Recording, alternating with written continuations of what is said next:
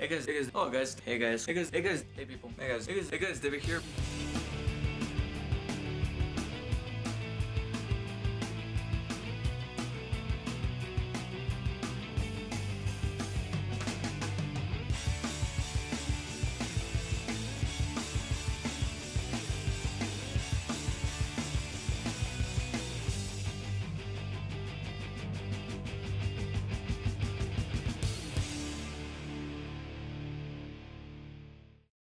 Why a Christmas movie released in November? I have no idea. But hello everyone and welcome to my review of Disney's A Christmas Carol. That's right, Charles Dickens with Disney in front of it. Disney is gonna take over everything.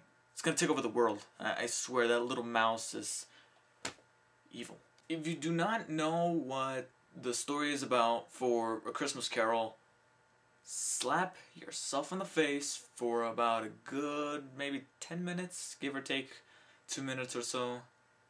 You'll probably get it. I mean, you should know it's a classic. I mean, you know, Scrooge, who is a complete dick, he hates everybody, he hates Christmas, is taught a lesson by receiving a visit from his old friend Marley as a ghost, and tells him that he's going to be visited by 3 spirits, the ghosts of Christmas past, present, and future, and will try to change him. That's pretty much the story in a nutshell, and if you do not know it, I swear you should know it.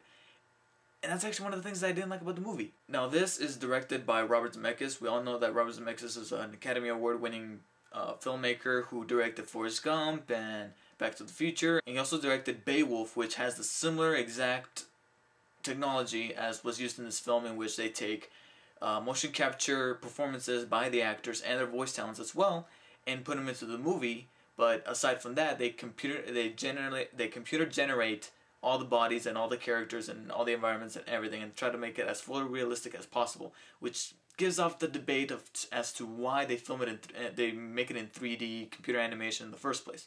He also directed The Polar Express, which is a similar movie with the technology, and it's also a Christmas movie. Oh my god, Robert Zemeckis is Santa. Now, I was not fortunate, but provided to watch the movie in 3D. I'm gonna have to say, at first I was like, ooh, my first 3D movie, because this movie was actually the first movie that I saw in digital real D 3D, whatever the hell that is. Which was kind of bogus because I already wear glasses, so I had to put the 3D glasses over my regular glasses. I was literally at 4 eyes. And to be honest, I was kind of bummed out with the 3D. I was expecting this film to actually be one of those movies that were destined for 3D. Usually when a movie goes 3D, it's gonna kind of suck or be I thought this movie was going to be awesome in 3D. It still was. It wasn't bad. It actually took advantage of it. And being that this is a Robert Zemeckis film, or let alone a computer-animated Robert Zemeckis film, which we all know from the experience of The Polar Express and Beowulf, we know that there's going to be infinite amount of opportunities for the movie to take advantage of the 3D feature. Because there's an awful lot of shots where they close up on things, and things come at you for no reason. Even in movies that weren't released in 3D, like Beowulf and Polar Express. Although I think Polar Express got re-released in 3D. I don't know, but those films, there's tons of shots in those films where things are just flying at the camera for no apparent reason, which is what Zemeckis loves to do. And here they do this, it's no exception, but it actually takes advantage of it with the 3D. And every now and then there'll be a good shot in which stuff is flying towards the camera and everything looks cool, especially when they're whooshing through London, and almost every little bit of it's awesome. But I was just expecting a little more.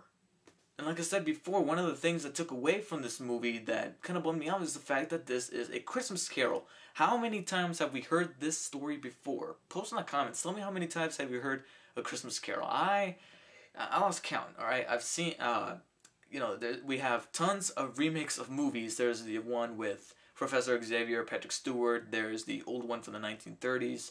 There's a small little special with Uncle Scrooge from Disney, you know, Duck, you know, Donald Duck's uncle.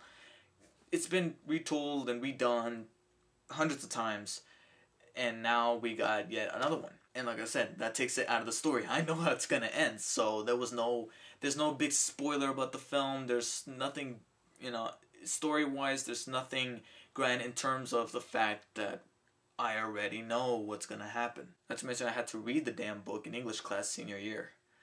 Yeah.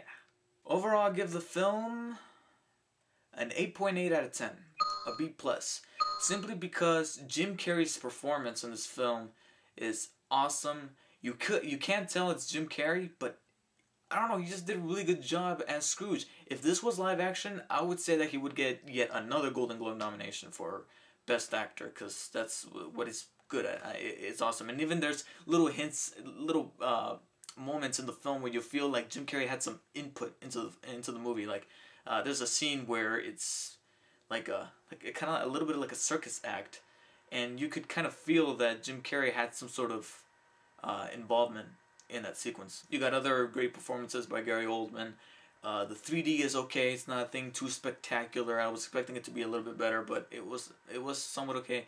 And this is a holiday film. The holidays are coming up with Thanksgiving and Christmas, so this is a good movie to watch with your family. Everybody was clapping when the movie was over. Everybody was like, yes, awesome. Even though we knew what was going to happen, it was still a fun movie to watch. So check it out. Disney's A Christmas Carol. So that's it for this movie review. Thank you guys for watching, and I'll see you guys later. Take care.